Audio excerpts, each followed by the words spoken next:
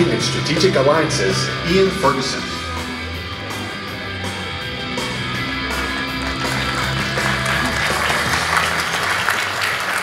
Morning. Welcome to ARM 2016, our TechCon. We've got a couple of changes this year. We heard your feedback. We're going to put a lot more technical things into the sessions this year. So in addition to hearing from Mike Muller, our CTO, in a little bit, you're going to hear this week from a couple of ARM fellows, Greg Yarrick and Jim Davis. You're going to hear from an engineer who hacked a Jeep. That's Charlie Miller. You're going to hear from a man who has actually changed the maker movement in quite a significant way. That's Eben Upton, who runs the Raspberry Pi Foundation. And you're going to hear from a gentleman that spent all of his days and actually quite a few nights in the world of open source software trying to make ARM-based infrastructure a reality, and that's John Masters from Red Hat. But of course, the way we start this has to be with the man that continues to lead ARM forward on its journey. Please welcome Simon Segars, ARM CEO.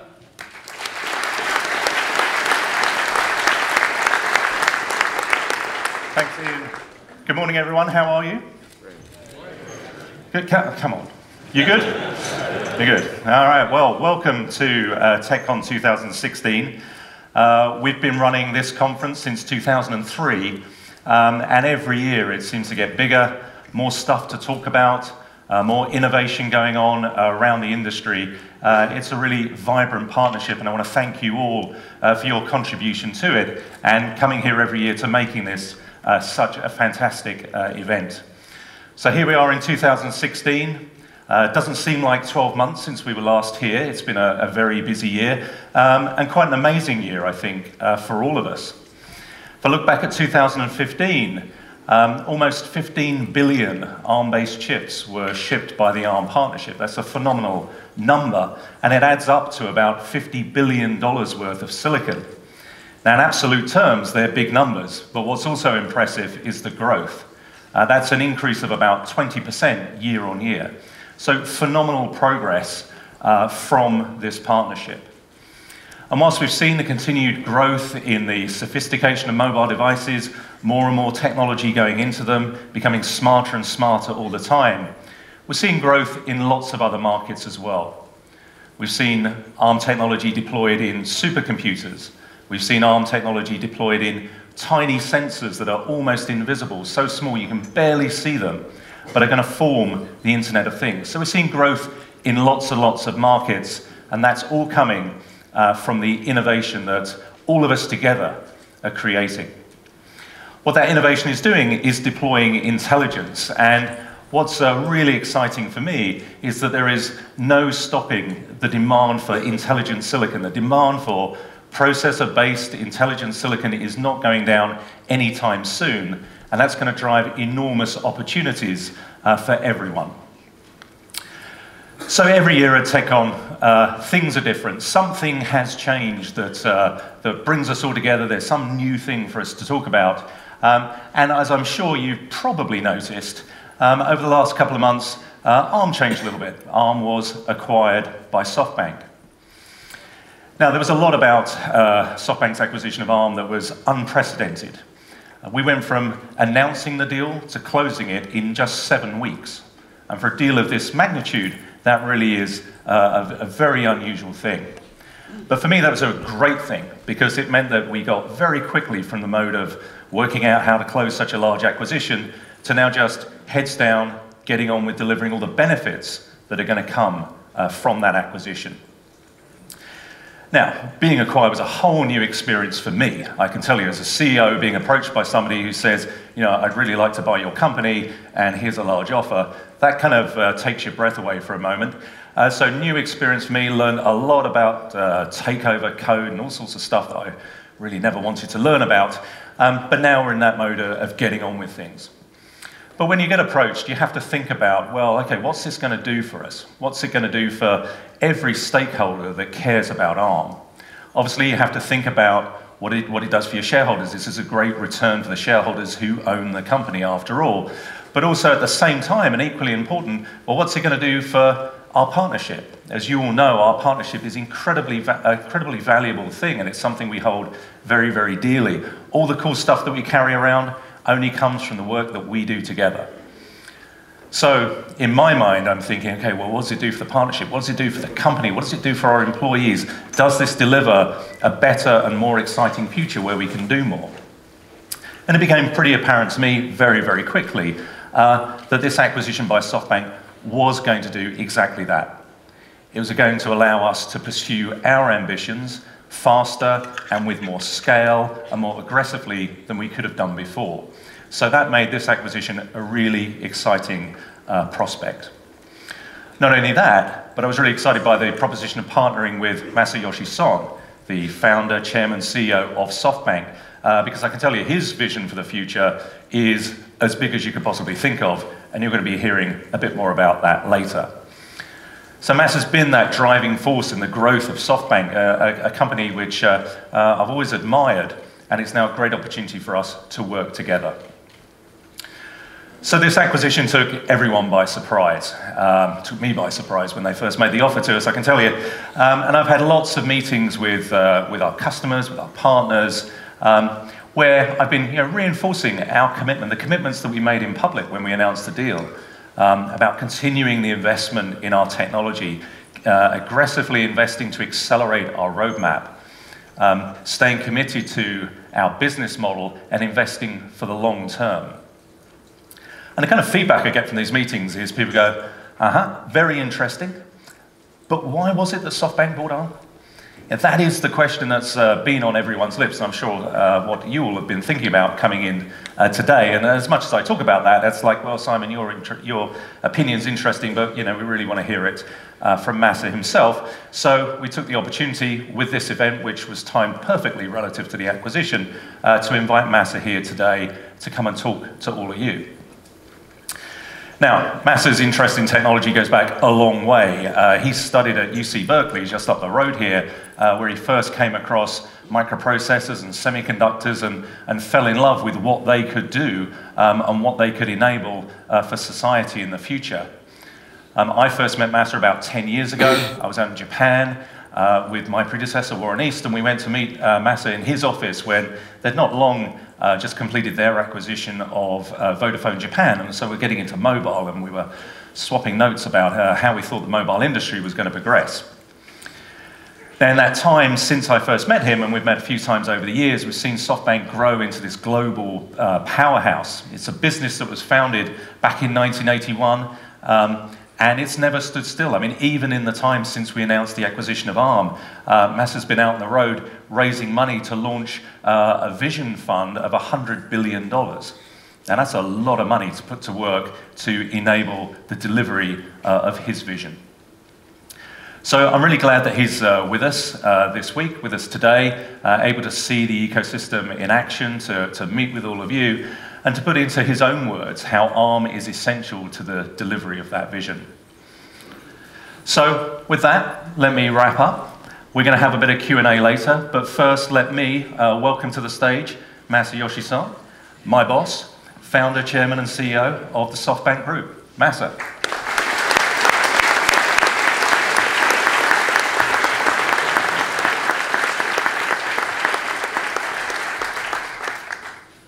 Good morning. I am so excited. I'm so happy. So, as Simon was mentioning, I just want to assure to all the partners of ARM, after SoftBank acquisition, basic business model does not change.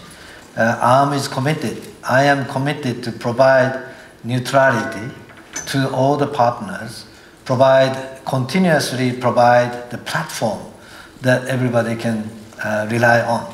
So don't worry, I'm going to make everybody happier. I just want to ask you a favor. Could you follow my instruction? Okay? Just for 3 seconds. Please close your eyes for 3 seconds, and if I say open, please open. Please close your eyes. Open your eyes. Okay, what you have seen when you have your eyes open, what you could not see when you have closed your eyes, is totally different world. Okay. So let me ask you a question.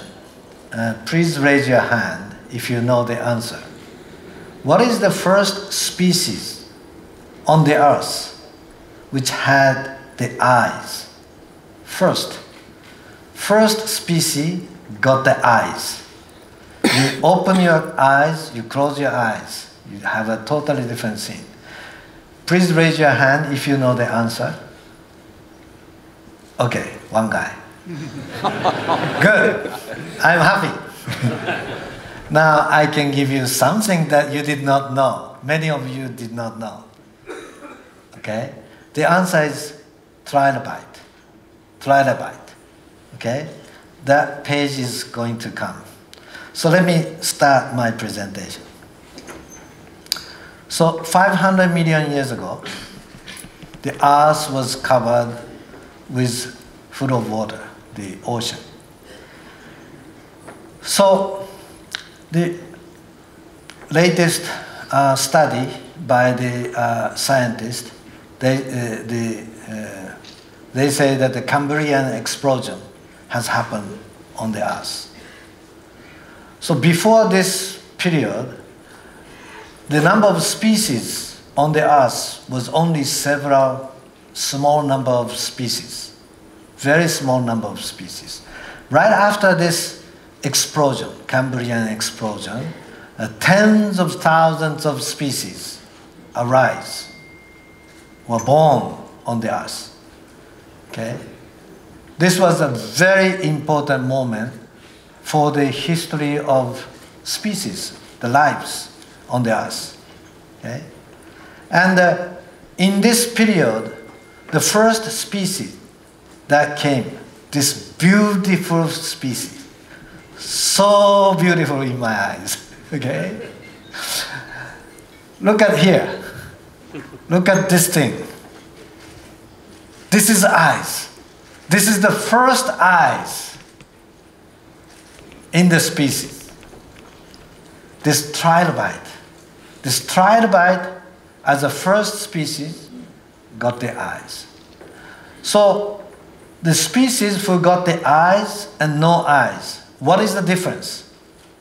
The guys who got the eyes can chase, can escape. If you got the eyes, and if there are other species, you can chase and eat. So if you don't have eyes, you just have to escape randomly. If you got the eyes, you can chase and directly go after the other species and eat. So do you want to be a species got to be eaten? Or you would rather be the one to be eating? Eating or eaten? Which one is better? Okay? So the first species, this was a revolution. This was a revolutionary, improvement in the functionality in the species. The origin of the first life with sensor. That was first sensor, that was eyes, okay? The important sensor, the eyes. These eyes make huge difference. So key to the evolution is sensing. I just said eyes as one example, okay? Not just eyes, okay? If you can feel the image, not only image, if you can smell, if you can hear, if you can have a touch, those sensing make a huge difference. And so if you sense, and then the brain, the first thing what the brain does is recognize, and then learn, and then inference. And then that goes to the actuator. This cycle is the key. This cycle is the key. This will improve your brain, right? So today, this sensing from the first eye, from trilobite, we should learn from them.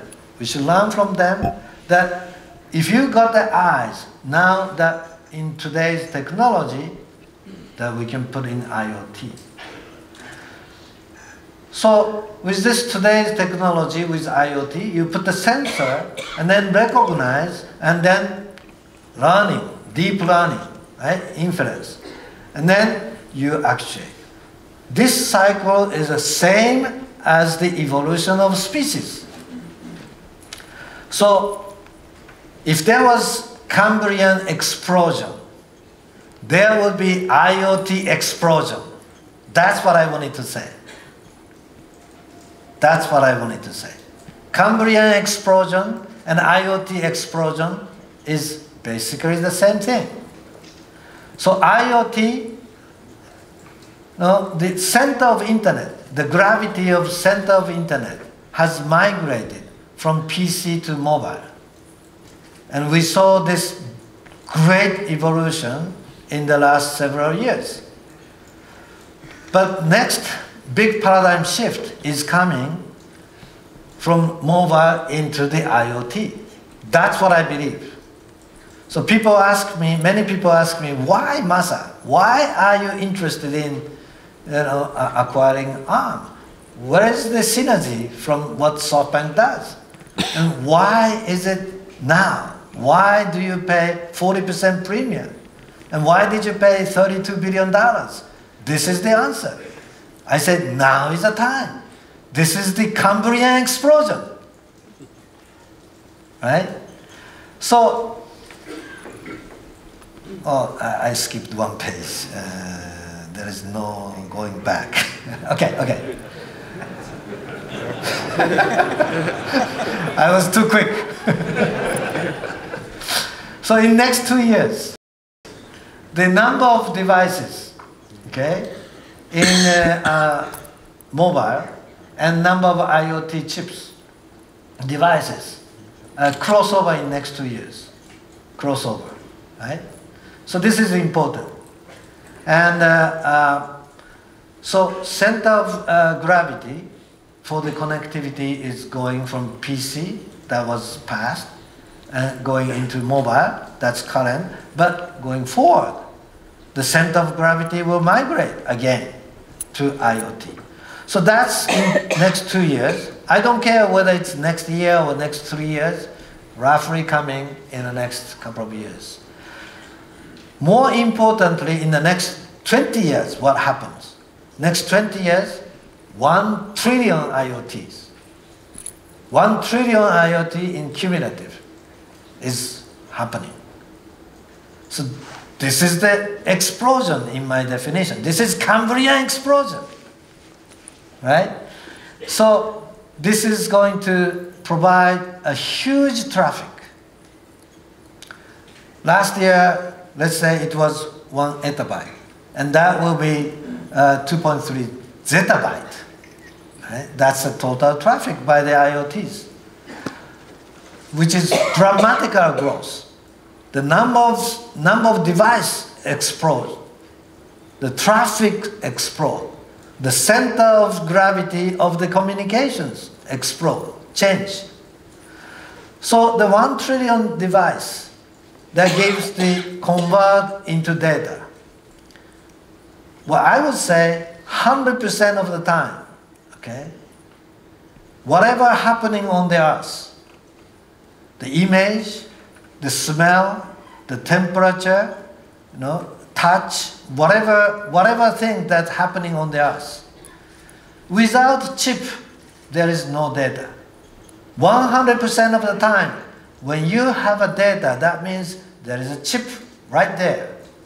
So chip is the key to the data.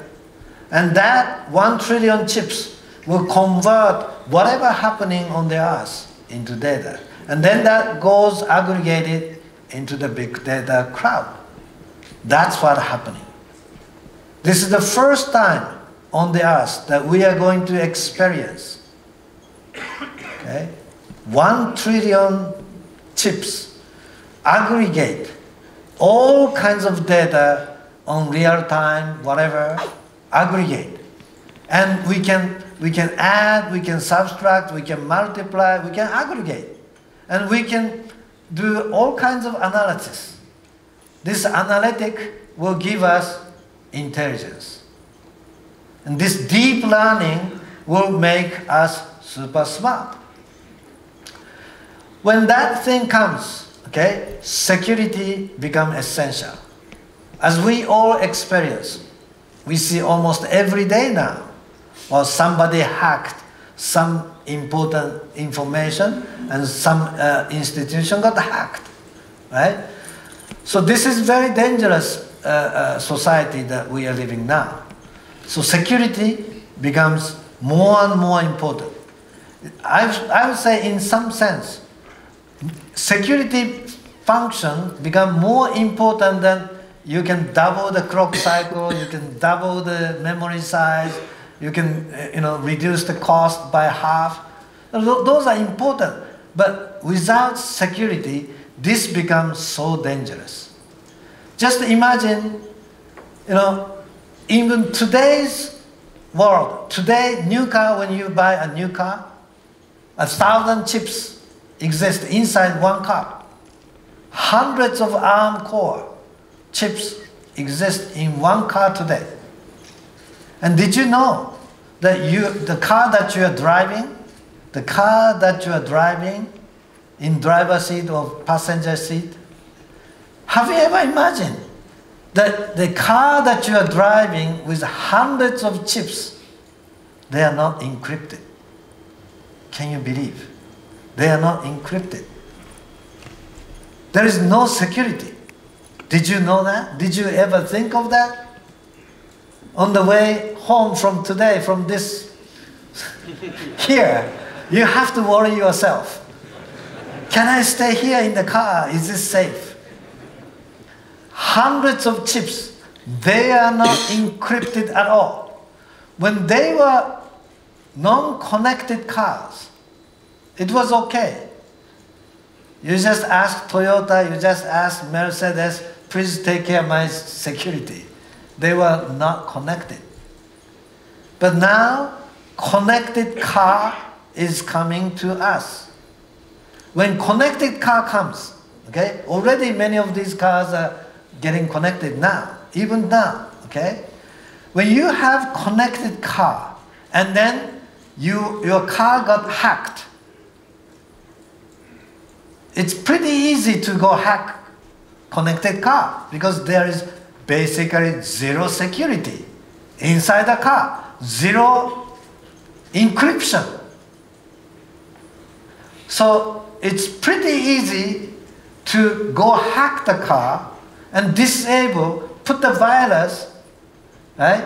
And next day, the all virus wake up in one day at one given time, let's say 9 a.m.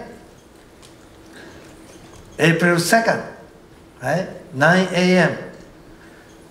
Suddenly, every virus wake up and disable the control of the steering, control of the brake. What happened? Every car go crash on the highway. This will be a chaos. Next 30 years, highway system will be all disabled. This is a real disaster. So every car today, none of the connected cars, none of these cars are encrypted in the chip. This is a pretty serious situation. I shouldn't talk too much. We shouldn't give too much hint to the bad guys. Anyway, the security becomes so critical. And all these IoT devices should be connected to the big data cloud in a secure manner. So the next is artificial intelligence. So these IoT get connected, they become smart, and then they connect to the cloud.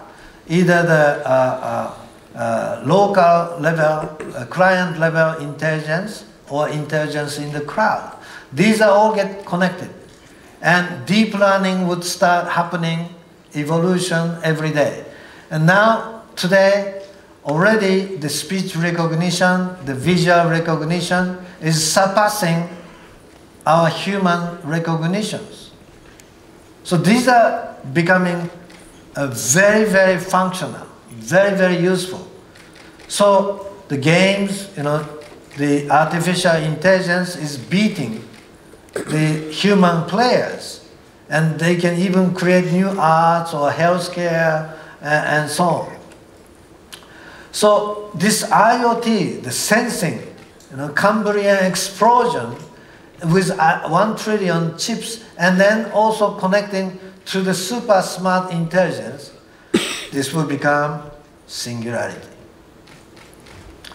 So this brain computer that will have a super intelligence, and that will make our life to be more efficient. We can predict about the future more precisely. We will have the system that can prevent accident. And we can live much longer with healthy situation. All these things are good. Some bad thing could also be anticipated. But whether we like it or not, technology will evolve. This Cambrian explosion is happening, whether you like it or not. So, as I said in the beginning of my speech today, would you like to be the side that you would rather be able to eat or to be eaten? We have to equip ourselves with the new technology, the new enabler on our side. The one who would evolve with a new technology can live a better life in many cases. Okay?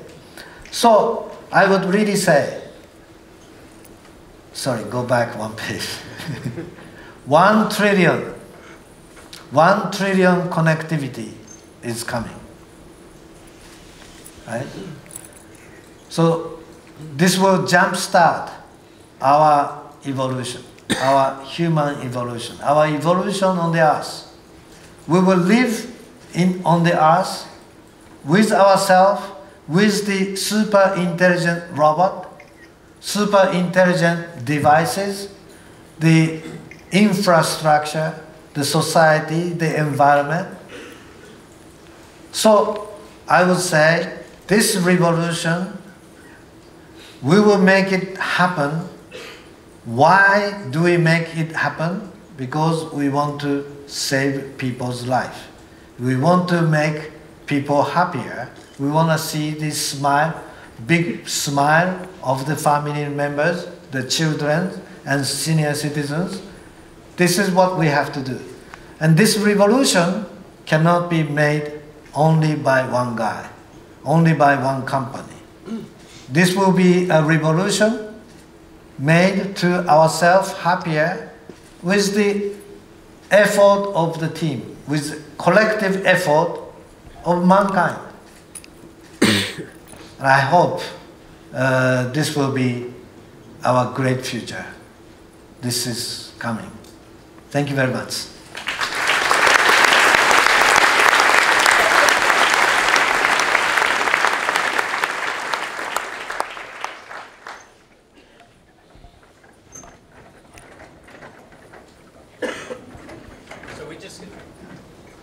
See if I get switched on. Yeah, so we're just going to set up a quick Q&A. I guess I need a bigger stool. I'm the short guy. All right, thank you. Sit down. Yeah. All right. So let's start. Simon, you talked earlier about 15 billion units shipping last year, and that really wasn't from ARM, it's from a lot of people in the room here. Masa, you talked about 1 trillion units. So talk to us a little bit about from where we are, and what do you think this audience and us as that partnership that you talked about really needs to do to make that vision a reality? Yeah, well, ask Simon to continue to work hard. But seriously, this would not happen by ARM as a standalone company. It will happen only together with the partners. Right? The ARM just provide the core, and that ARM core will be aggregated, integrated with all kinds of functionality, more memory, put the memories, put the modem, put the graphic enhancement, all of these enhancements for the specific needs for each of the applications. And that will only happen with partners, so many partners that create the system on chip. Okay. Yeah, I think we're really just at the start of seeing how connected devices can really provide benefit. I mean, there are billions and billions of microcontrollers sold every year, but most of them are going into things which aren't connected. Cars are becoming increasingly connected, but most of them aren't. And so, we really just are at the start of seeing how the benefits can come about, what they can do. And the cool thing about this ecosystem, this partnership, is that it isn't us, it isn't any one company that comes up with the killer application or creates all the solutions. It is the combination, it's everyone working together, and it's the innovation that comes from just putting these phenomenal building blocks in everyone's hand to go and innovate with. Right. Yeah, I have a car, at least I did until Master's presentation. It's going to be available pretty soon on the market. So I guess, Simon, we're 6 weeks in or so since the deal closed. Again, for the audience, what things do you think they can expect that's really the same? And thinking of the ecosystem out there, what things do you think are going to change a little bit now we're part of SoftBank? Yeah. So, 6 weeks in, I mean, it's largely business as usual for ARM. The day the acquisition closed, at some level, people were kind of expecting something, but these events are always somewhat anti-climaxes because we're continuing to do what we do. What we've been doing since the deal is closed is really working out how we go about delivering on this vision, how we go about investing to accelerate what we're doing, looking for the key areas which are going to provide those technology building blocks so all these solutions can come together and we can more quickly enable innovation. So what we're going to do, what people will see is us making bigger, longer term bets in us accelerating the development of our roadmap to just try and get it done quickly. I mean, we're kind of collectively being impatient. We want that future delivered as soon as possible. So we're going to try and invest to make it happen. And I guess just in front of a few friends here, Masa, how's Simon doing 6 weeks in? Simon is doing fantastic. Good to hear. Masa, a question for you. You obviously have a number of companies in the SoftBank Group. Talk a little bit about how you envision getting involved with ARM and how that's going to work out based on how you run some of the other companies. Yeah, so as you can imagine, I only got 24 hours a day, and I only got a limited capacity myself. So I do not intend to micromanage. I have great captains on the several boats that we have. So, if you have a great ship, great voyage, great direction, and you got the great captain, I'm just so happy, right? So I don't, as I say, I don't ever intend to micromanage day to day. But I'm very excited about talking strategy, talking about what happened next 10 years, next 20 years. I'm not that much interested in at all for the next quarter. What happens? That's not my focus, my interest. Right? Okay. Simon, put you on the spot with a slightly different question. China. Been there. I've been there. Yeah, yes, I think we all have. Talk a little bit about, we've been doing some things in China, recognizing that China is a little bit different in terms of the value chain and ecosystem and things. Maybe give people a little bit of an update what's going on there from the ARM perspective, and maybe what changes a little bit. Yeah, so always been a big market for us, and we're seeing a ton of innovation. What's interesting in the context of what we've been talking about so far here at TechCon is how IoT technology is being deployed in many different ways. Whether it's focus around smart cities, whether it's trying to solve congestion problems in cities with different transportation mechanisms. I mean, I was in Beijing a few weeks ago, and you just see the amount of experimentation that's going on with electric cars with electric bikes with GPSs that you just go and find under a tree from your app. It's a great example of that Cambrian explosion of people taking low-cost technology and building something and seeing if it works or not, and if it doesn't, you didn't bankrupt yourself in the process. So a ton of innovation going on. We're investing there, and again, we'll look to do as much as we can, as quickly as we can. We launched some accelerators over the last couple of years. We now have 3 or 4 up and running. We're putting together an investment fund with a local PE firm to, again, just try and stimulate innovation that will pull through everything we do and create these solutions. Okay, great. Masa, you talked in your presentation about singularity and artificial intelligence and how machines are now actually solving problems better than humans. So, since I am vaguely human, talk to us about what's the role of the human in the future in that sort of scenario. Well, we should always be ourselves. The humans always continue to try to bring the family together, bring the friends, and love and be loved. We help each other. We care about the other people. We create a society. So that's very, very important, that should not change. Just these technologies help us solve the issues that human could not solve in the past. Or they can also help us do it more efficiently. So they will be a great companion for our happiness. That's my view. Okay. And another one for you. You announced a new vision fund a couple of weeks ago, I think. Time sometimes goes a little fast. Maybe talk a little bit about what your thoughts are with that. Is that about accelerating your reality here that you're talking about? Yes. As I said, in my long-term vision, singularity is definitely coming, right? So and this explosion of IoT is really coming. When that happens, there are reinvention of many things. So first, in the internet, media was reinvented.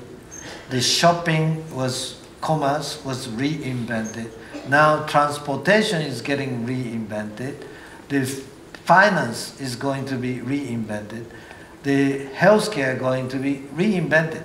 So there will be suddenly a huge range of opportunities. Such exciting opportunities coming in front of us. So $100 billion is not enough, but it's a good start. Okay. Yeah. It's enough for me. It's enough for me. I'd even take 10. So Simon, again, we've got the ecosystem here in front of us. Some last words for what do you really want to convey to this audience about this new world, and also about the next few days, about what we have at TechCon and what you'd like people to get out of it. Yeah. So we talked about singularity and how technology is going to accelerate. That is all about improving the quality of life. I mean, every technological advance we've seen has improved quality of life. It's improved life expectancy, and there's no reason, I think, to assume that that's going to be any different in the future. What we're going to see here from ARM is some of the new products and services that we're creating. What we're going to see from all of you is the cool stuff that you're doing with that. So lots of very strong technical papers for the expo. We're going to see how people are bringing this all together and hopefully whet people's appetite for what is yet to come in the future. So it should be a great couple of days. Great. Masayoshi Son and Simon, thank you very much. Thank you. You